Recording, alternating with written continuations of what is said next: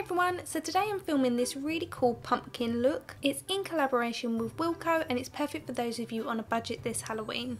So I actually contacted Wilko about this collaboration after visiting their store and being blown away by the array of Halloween makeup and costumes and even household decorations. And as they sell great quality products at such affordable prices, I just knew I had to create something using their Halloween makeup. And as some of the products cost as little as £1, I really saw it as more of a challenge to see what I could come up with and show you guys at home that you really don't have to spend a fortune on Halloween makeup. So I've chosen these two packets to work from. The smaller packet has the orange that I need, and the bigger packet has the black face paint that I want to use, and it also has some extra grease paints. And if you turn them over, they've got some inspiration ideas on the back. I'm dipping into the £5 Halloween bundle and I'm mixing some of the yellow and red together because I'm going to need a little bit more of the orange than what comes in the smaller packet. And I've also found that these ones are a little bit more pigmented than the one in the smaller packet. Both of them come with a little black crayon, which is really handy because you can sketch onto the face the shapes that you want to create. They also have a couple of different colours in each of the packets. I've started off by creating a line above the eyebrow bone going upwards towards the outer corner of my forehead. And then I'm tracing that around the bottom half of my eye socket, and we're not being too neat about it because we want some nice jaggedy lines.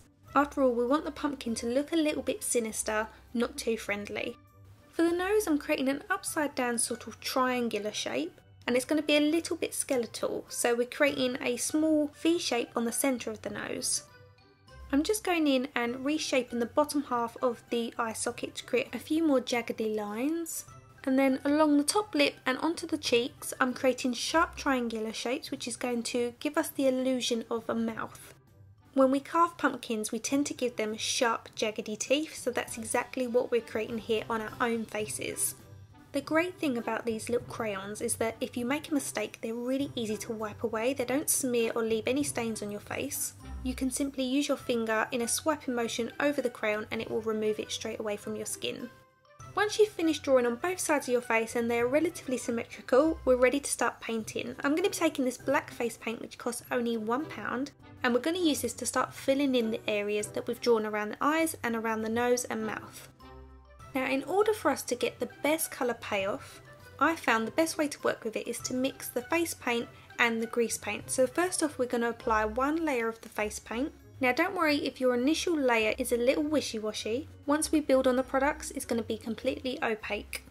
The great thing is the face paint and the grease paint both come in one packet.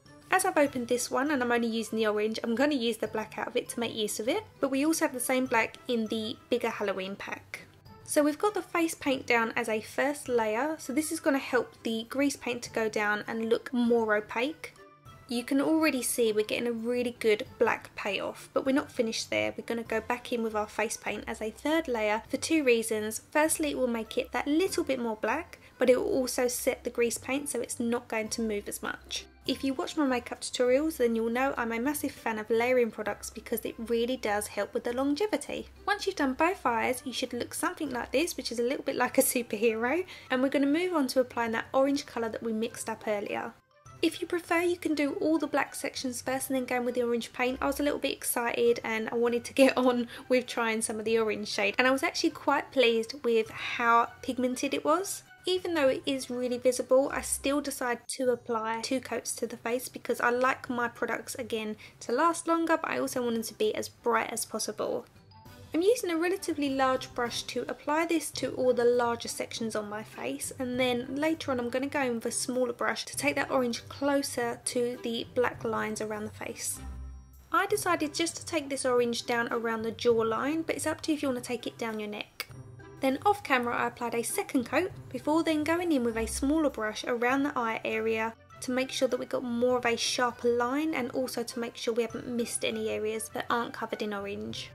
Going back to my face paint, I'm going to apply a layer of this to the nose and let that dry before going in with the grease paint. Oh, by the way, this black also comes in the £5 Halloween kit, but as you can see you can also purchase it separately for £1, but I forgot to mention that it does actually come in that one kit. So pretty much everything that you need to create this look comes in that Halloween kit. You don't have the orange, but you can mix the orange with the red and yellow like I've done, and it only costs £5, absolute bargain. I actually have a couple of Wilko stores near me, but if you don't, you can order online at wilko.com. You'll be pleased to hear that delivery costs are nice and low, and they also have an order and collect service, so if you go in store and they've not got what you want, you can order it and you can pop in and grab it, and obviously that service is free. I know many of you that follow me are parents, and it can be quite expensive at Halloween, especially with costumes, so I'm hoping that doing this makeup, being as affordable as it is, will help you. So my first layer on the nose and mouth of the face paint has dried, so I'm going straight in with the grease paint to make it darker. And the grease paint does have a little bit more colour in it than the black, that's why I'm using it rather than layering up the face paint. If you're happy with 2 coats, you don't have to go over it with another layer of the face paint, but what I will mention is that grease paint does stay quite greasy, and that extra layer of face paint will set it in place. To start making our pumpkin look a little bit more 3-dimensional, I'm going in with the yellow grease paint, which also comes in both kits, and I'm using that in a stipple motion in a straight line down the centre of the forehead. This is creating a highlighted area to make it look as though it's slightly more forward than the orange, and this is what's going to create that kind of classic rippled pumpkin shape. We're going to repeat this in small sections, leaving a gap in between each line. To soften the line, we're going to go back in with the brush that we applied the orange with, and we're going to tap that over the top, which is going to feather out those seams and make it look a lot more blended. With the yellow lines that start to get further out along the forehead, we're going to start to taper them in at the very top, which will make the pumpkin look more rounded towards the top. I like that these kits contain both grease paint and face paint. Grease paint is so easy to work with, it makes blending an absolute dream, and usually grease paint is a lot stronger in colour. Moving on to the cheeks, we want the yellow lines to kind of match up as best as we can with the lines on the forehead. But don't worry if they're not perfect, just do the best you can. On the outside of the jaw, you want to create a line going from the bottom of the jaw all the way up towards the temple area, and make sure it slightly arcs again to give us that rounded feel. And then same as before, just tap that in with your brush with the orange grease paint on it. Now I'm taking a small amount of the orange and yellow mixed together with a tiny hint of black, and I mean a really tiny amount, and to warm it back up I'm adding in a tiny amount of red. And we're going to use this to add some shading to our look. So I'm placing this underneath the eyes, and we're going to start fading that down between the orange and the yellow to almost create a bit of a shadow, which creates depth, making it look more rippled than it already does. This really does only have to be very subtle, but it really will make quite a difference. We're using the same colour around the brow bone to make it look more sinister, creating a bit of an arc at the very top to make it look like we're frowning.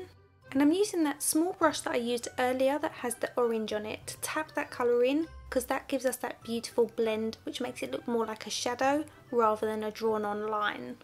Now although we've set the eyes with face paint, the grease paint is still on there, so we can shift it about with a small brush.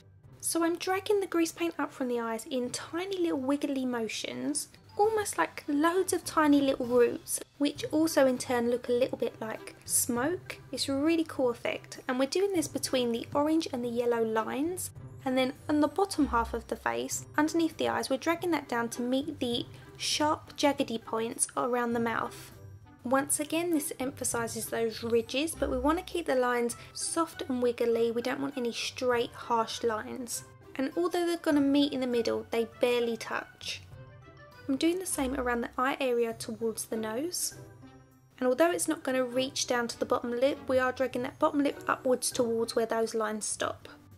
I'm creating some of these squiggly lines around the forehead where the hairline is, and also at the very tip of the sharp point of the nose on both sides. I'm going to start creating some wiggly lines off of those as well. This just creates texture and makes the look so much more interesting. You also want to repeat the same process around the bottom half of the mouth. Don't forget to also include the sides of your eyes. These can match up to the very edges of your jaw, but also around the outer half of the eyes where the temple area is. Just create some lines coming off of that. On the lower half, have them coming downwards, and then as you get to the top, create them going upwards. The last step is to add one more set of highlights. So I'm going back to my small palette and dipping that into the white, which again comes in both Halloween kits. And we're going to tap this on the very centre of the yellow lines that we created.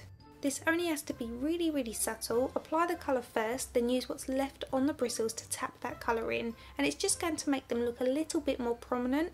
Anything that's highlighted will look like it comes forward, and we're doing this to make those ridges look a little bit more prominent.